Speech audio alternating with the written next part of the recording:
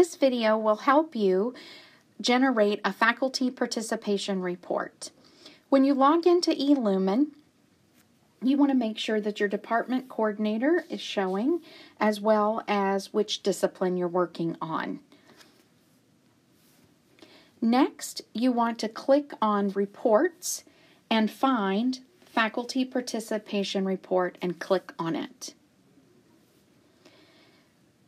This will appear. You can select to retitle or leave it as the same. Next, you want to select the terms. We're identifying the spring 2016. You'll go through and click on the appropriate terms.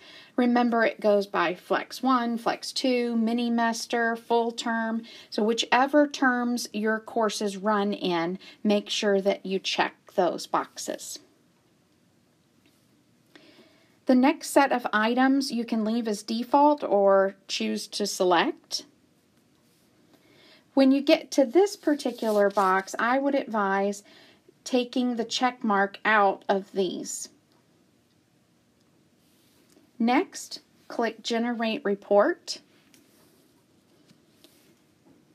You'll want to go to Document Library, and then you're waiting for your document to generate. Remember, it may take a little bit of time to do this. We always recommend just going through, generating those reports, and then maybe an hour come back and look. Sometimes it takes just a minute for it to generate, but if there's a heavy load, then it may take a little bit more time.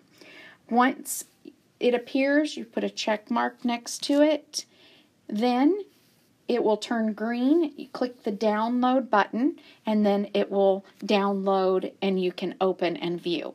Remember, these files are pretty large because you're checking to see who's participated, so you may not want to print this out. This just may be something that you want to look at, scroll through.